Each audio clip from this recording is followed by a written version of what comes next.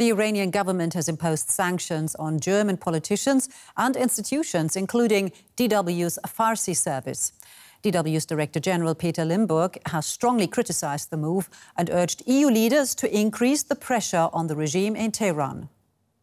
We highly condemn the move of the Iranian regime. It is totally unacceptable.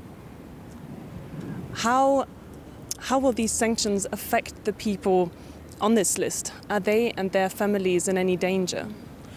I think, yes, it is much more dangerous if you are on such a list. We cannot see into the hearts and minds of the Iranian government, but the danger is now bigger than before. For the people who might not travel again to Iran because they are on the list, who still were able to travel, and especially for their family members who are in Iran. And we have seen that the Iranian government has harassed the people of our staff, and they also harassed the members of their family. So I think the danger is bigger now than before. How will these sanctions affect DW's reporting in Iran? I think we will continue to do what we did, and the situation hasn't changed dramatically concerning our reporting.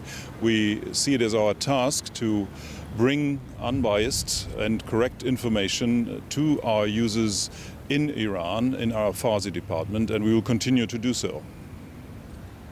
And what is DW doing to fight these sanctions?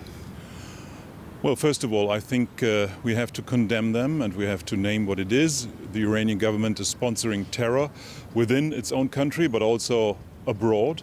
And I urge German and European politicians to put more pressure on Iran to really highlight this topic, because it has been a scandal in the past how Iran is treating international media, and it is a scandal now.